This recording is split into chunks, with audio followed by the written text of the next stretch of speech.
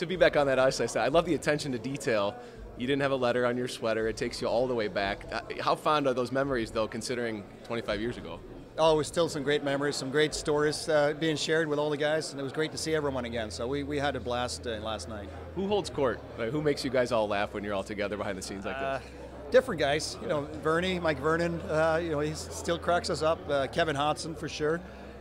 So a lot of guys, you know, especially talking about some of the old stories that we had through, and just going through that, it's been a lot of fun. You weren't exactly a wily old vet when that 97 run was happening. You were one of the young guys, really, who was making a name for himself. Do you feel different when you're around these guys now after you've established your Hall of Fame career? Did you put a different hat on?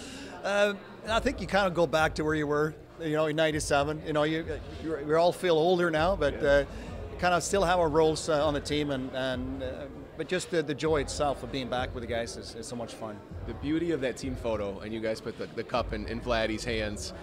Did you look over and maybe just smile at that moment, knowing how he's still such a big part of this group? Yeah, no, he is a real big part of our group, and still good memories from him being on the ice in Washington there and getting a cup in his lap when he's sitting in his wheelchair. So you know, it's great to see him again, and I see the smile on his face too. Seeing everyone has been a lot of fun.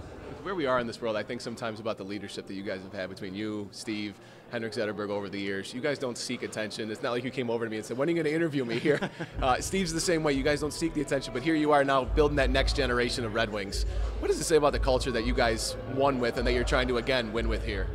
Well, I think that's something Steve has set up as our leader. You know, when I first joined the Wings, him being a captain and just, you know, his determination of, you know, wanting to win and wanting to be a leader on our team has really showed, taught me a lot, and I think it taught Henrik Zetterberg the same thing, that what it really means to, you know, to be a leader and what it takes to winning as well.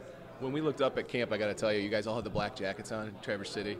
It looked like Ocean's 11 type of deal, or some sort of secret society of just, to be frank, badasses. Do you look around sometimes and go, oh, there's Steve, there's Chris Draper, Mr. Selke himself, and all the cup rings, and look, say, we've got a pretty impressive group running things here. If we can get this things over the hump, we got something pretty cool. Yeah, no, first of all, it feels great to be back with the guys again. You know, you had so many fond memories of playing together, and now we're all part of management, trying to take the next step with the team. So it's been a lot of fun being part of that again.